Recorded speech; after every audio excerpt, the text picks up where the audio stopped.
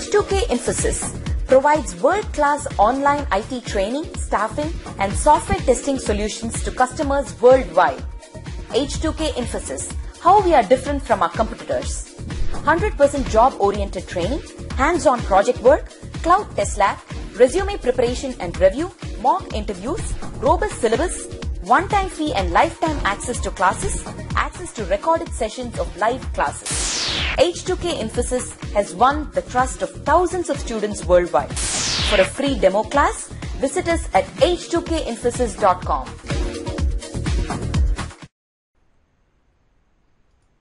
Okay. Now, if I ask you a question like what is .NET framework? So .NET framework is nothing but anyone wants to answer what is .NET framework now that we are done with the complete course? Almost most of the topics. What do you think is .NET framework?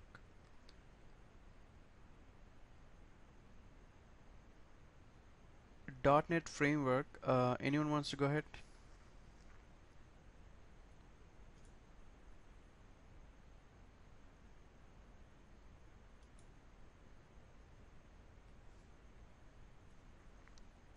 Okay.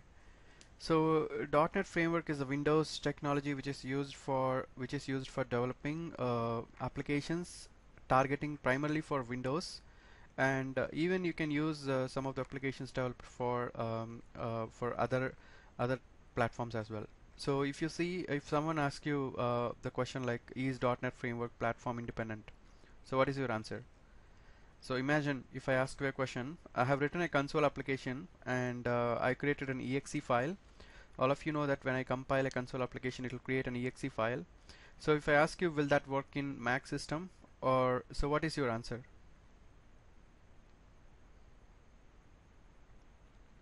Please let me repeat the question again.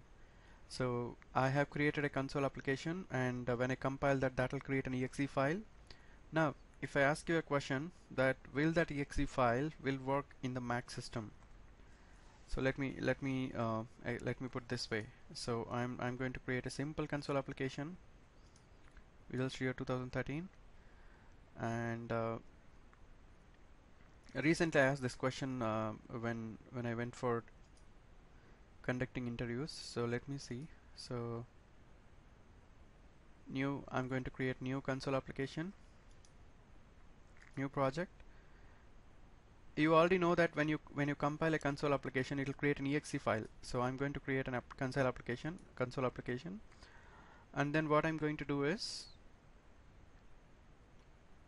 I'm going to write here console in two numbers, adding two numbers. Let's take adding two numbers. So int a comma b, and then a is equal to console dot write line, enter first number. Okay, and then what I'm going to write, a is equal to convert dot to int, and then I'm going to write console dot read line. Okay, and then now similarly I'm going to read the second number, so I'm going to copy this, and then I'm going to put here b. So b is equal to console dot read line, enter second number. Now now if I write like this, so console dot write line sum of, I can write like this, 0 and 1 is 2. So what I can write here, I can write a comma b comma a plus b, and then what I'll write at the end, I'll write console dot read line. So now when I build this program, so for example when I run this program, I'll see the output here. So every time you will not run the program, so here I'll enter 5, I'll enter 6, I'll see the output as 11. Sum of 5 and 6 is 11. Now if I right click on this program.cs file, and if I go to open containing folder, and I will see something called bin. Inside that I'll see debug, and then I have something called console application 88. So what I can do is I can copy this, right click on this, I can copy this, and I can go to my computer, and somewhere in D drive I can create a new folder, and I'm going to put as apps and paste that exe.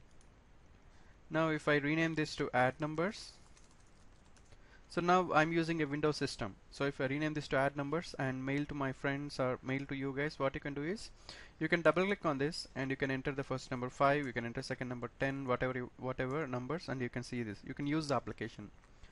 So now my question is, can I use this application in Mac system, or can I use this application in Linux system?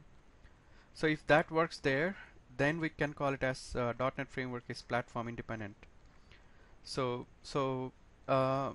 how many of you say that it will work there, and how many of you say that it will only work in Windows? So most of the responses I'm seeing here, like it will not work in Mac or Linux. So yes, it will not work in Mac or Linux, but you can make it work in other platforms as well, provided if you install .NET Framework there. Even if you run this in your old systems, take for example, if you run this Windows, what is the oldest operating system, Windows operating system, which you are aware of? Please focus on the class, because this is very important, and these are the questions which normally will be asked in interviews. Okay, so what is the oldest Windows operating system? I got Windows NT, I got Windows 95. So if I give you a Windows 95 system and if I ask you to run this exe file, it will not work there. So if you want this exe file to be executed, you should have .NET Framework installed, and the .NET Framework is not there in Windows 95. So whenever you buy a system and with Windows 7 operating system, you will get .NET Framework for free. So that is the reason why all these exe files which are developed using Visual Studio will work in your operating system. Okay, even if you take Windows XP, which was there till last year, Microsoft was supporting Windows XP, but now Microsoft stopped supporting from the last year December. So even with Windows XP, you will get .NET Framework 2.0. But with Windows XP, you will not get .NET Framework 4.0. But with Windows 7 or Windows 8, you are getting .NET Framework as well, along with the operating system. So this exe file will work there. So if you want this exe file to work in Linux or Mac, directly it will not work, so you have to install .NET Framework. But .NET Framework is only supported for Windows systems. So how do you think you can make that to work for other operating systems? So we have something called Mono Framework, which is open source, and let me show that to you.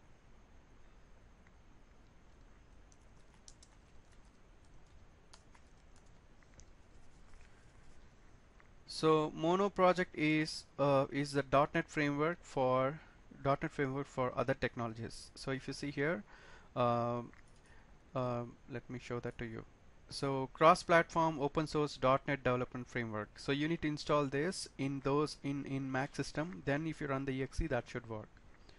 So if anyone has a Mac system, give it a try. I never tried this. Even I used to learn that there is a framework called Mono, which by installing this you can actually enable your Windows applications exe files in even other operating systems as well. So if anyone has Mac system there, give it a try and let me know tomorrow if that works or not. So who is having Mac system?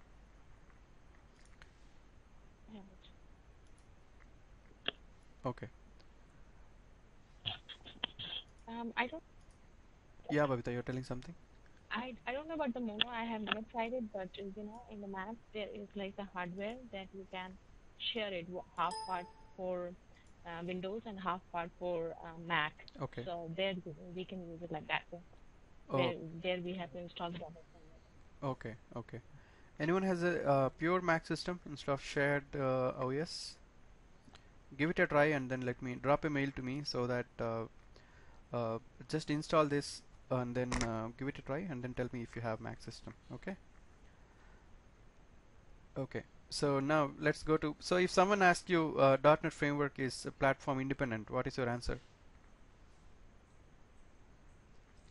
So primarily with you can tell yes, because you have different frameworks, because your applications are working in cross-platform. So even that is how Java is also, you have to install JRE, Java Runtime. So that's okay. So now let's go back and just keep in mind, if someone asks you, just tell that we have Mono framework.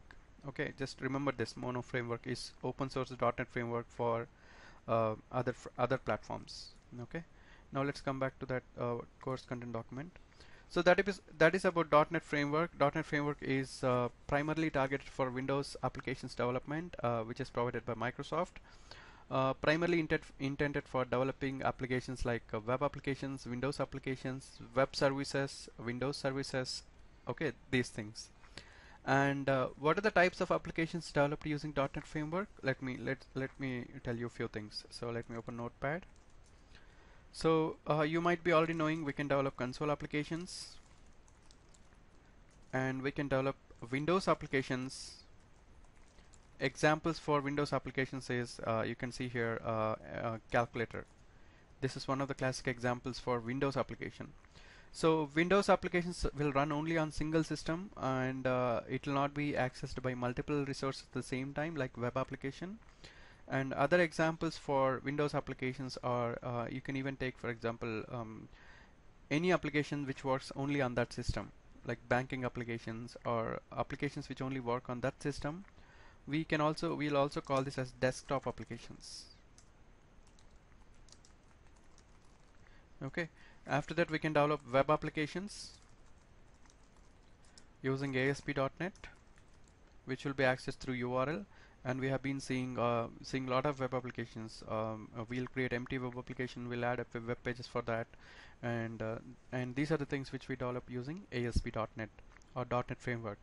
And we'll also develop web services. Web services are like the methods can be reused across different applications, web services. And we can also develop class library files, class libraries. And we can also develop rich internet applications. Nowadays this is a very hot topic now, rich internet applications. So these things we can develop using WPF or Silverlight. So initially Microsoft thought that Silverlight will be a big boom down the line, but since HTML5 came to the existence, the importance of Silverlight little bit reduced when compared to what Microsoft has expected. So to my knowledge, Microsoft even stopped next version of Silverlight as well. So I'm not sure. I'm not sure on that, but it is not as expected. It didn't work out as expected because HTML5 is also coming up with a lot of inbuilt controls. Okay, so you can also develop rich internet applications using .NET Framework. So these are some of the applications which you can develop using .NET Framework. So console applications, Windows applications, or desktop applications, web applications. We also saw web services. So web services are like we have normal ASMX web services, .asmx web services, or we have WCF services. And even recently something called, you might be hearing the words called RESTful services or web API. Okay, these are all advanced topics. So these are some of the web services. If someone asks you what are the applications you can develop, you can tell console application, Windows applications, web services, class library files or DLL files, rich internet applications using WPF or Silverlight. Okay, now so API is basically which is a reusable component. So I got a question, what is API? So if someone tells what is API, API is something like application programming interface. So it is something like which can be reused. You can even call a web service as an example of API, because web service can be reused across different applications. Okay.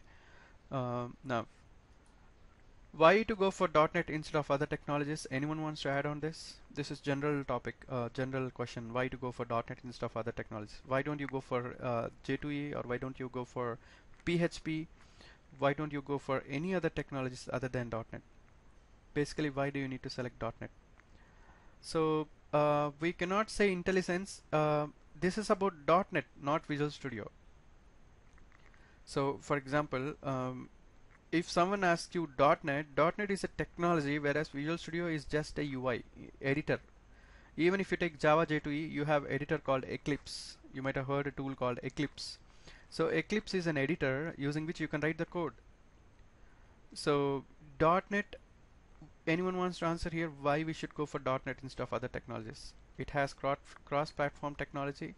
Even Java J2 is also, people say it is platform independent, then why should we go for .NET?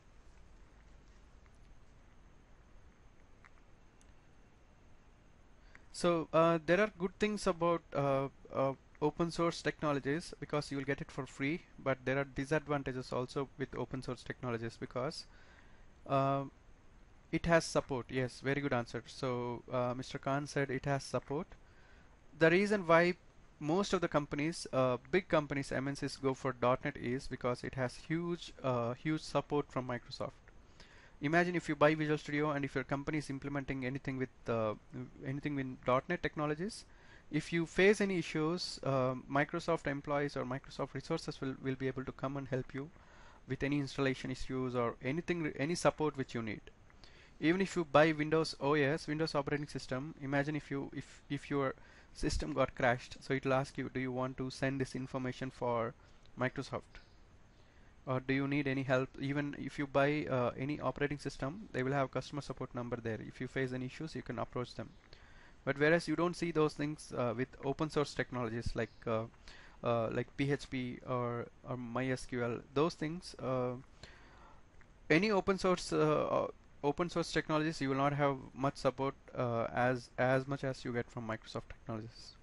When .NET framework has introduced in way back in 1999 or 2000, so almost 95% of the servers which are there, 95% of the websites which are there at that time were primarily on Java J2E. But now if you see, almost 55% of the servers will be targeting .NET. 45% will be targeting Java J2E or other servers. So if you see number of openings in US or number of job opportunities will be primarily in lot of big companies will implement .NET, but small startup companies and all maybe cannot afford to buy Visual Studio, or that is the reason why startup companies will be primarily using Java J2E or other open source softwares. Okay. So if you take the price of Ultimate Edition, Visual Studio Ultimate Edition, it is around 2 lakhs rupees INR, 2 lakhs Indian rupees. Ultimate Edition, Visual Studio Ultimate Edition. So which is a huge amount. Startups cannot afford for it. But if you go for open source softwares, it's for free. Okay. So that's the reason companies like MNCs, most of the MNCs will be implementing will be using .NET. Okay. So it doesn't mean that you cannot use Java J2E or other technologies for complex frameworks. You can use it. You can go depending on your requirement. You have to choose in which technology you have to go for. Okay. And then what is .NET Framework Class Library? .NET Framework Class Library is the reusable files which comes with .NET Framework. Is the reusable library files which come, even sometimes people call this as base class library. So these are the files which comes with .NET Framework. These are the library files which are there inside your version 4.4 folder. So can you tell some of the class library DLLs? .NET Framework class libraries which we have used. So let me open Notepad. So we have system. We have used system system.system, system.dll. Like that we have different, all these forms your .NET Framework library, because you are using all these things in your projects. System is having console, and console is having write line method. And yeah, very good, Babita has answered system.configuration. So we use system.configuration for getting the values, putting the values in web.config file. So configuration, and we used something called configuration manager dot app settings dot get. So this is what we use to get to read the value from web.config. So like this, all these files are called will constitute .NET Framework Library. .NET Framework Library or .NET Base Class Library are the reusable library files which can be used in your project, which are provided by Microsoft .NET Framework. Okay, those are called as library files or .NET Framework Library. Okay, now very important topic which you are going to see now is what is CLR and what is CTS, what is MSIL and what is JIT. So we are going to discuss that for some time now. So now every time when you, for example, every time when you write a C# program and compile that, that will create an exe file. So internally some few things happen when you compile that. So let me explain that process now. So now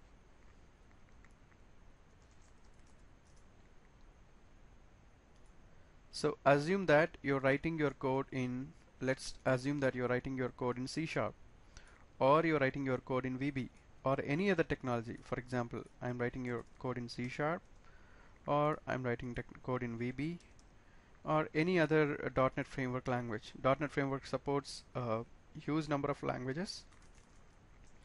So .NET framework, even you can write your own language, and you can even support it for .NET framework languages, but you need to write your own compiler.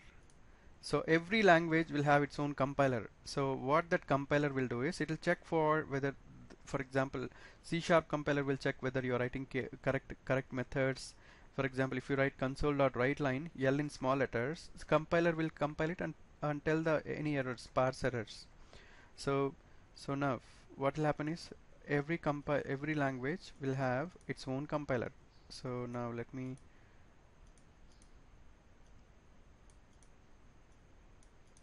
So what will happen here? So this one compiler will convert this language to MSIL code. So this is C# compiler. So similarly, let me copy this. Similarly, you have compilers for other technologies, other languages as well. So I should actually change this to C# and this one will be VB. So this is VB compiler, and this is your any other technology, any other language that is supported by .NET framework. Now what happens is when compiler converts this, this is called high level language, C#, VB and any other .NET framework language. Compiler will convert this to MSIL code, or nowadays people are calling this as CIL, Common Intermediate Language. So now this will be same for all the compilers. So every compiler will convert it. Say for example, let me put this way here.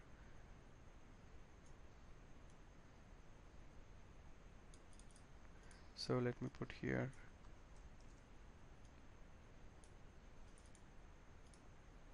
And let me put here this way. Okay, so now what happens, so all the respective compiler will convert that language, C# language or VB or any other language, to MSIL code. So let me put it here.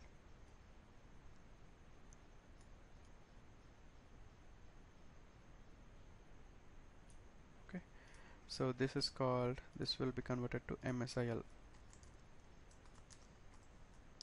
or CIL.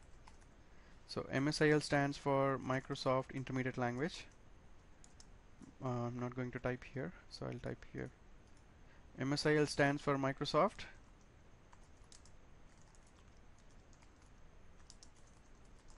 Now they are calling this as CIL, Common